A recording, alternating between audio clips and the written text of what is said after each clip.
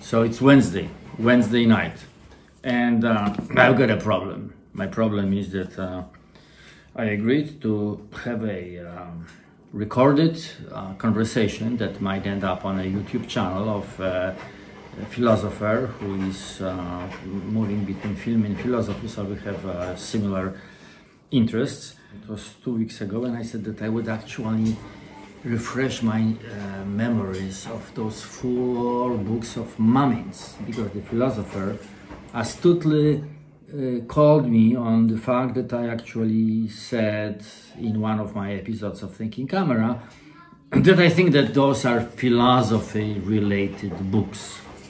So I have a problem because I want to do a good job and I want to come up as a guy who understands what he's saying and who can back up his claims.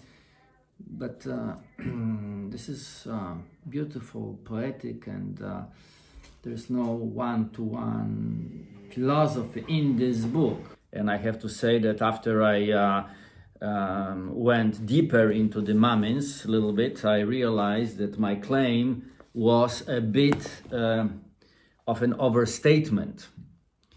And then, in addition, looking back at the project that I've done myself on philosophy, I realized that, unfortunately, they sort of fall into the armchair philosophizing mode. The big question is, can a movie be made with the strict philosophical approach and apparatus and still remain to be a watchable film?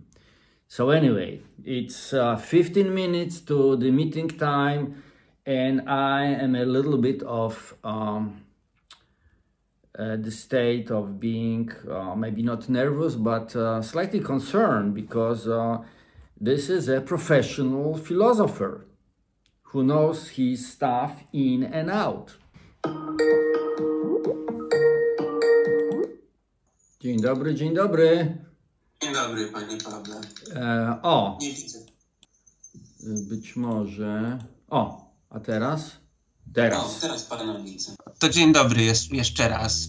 Jakub Walicki, jest ze mną dzisiaj pan Paweł Kuczyński.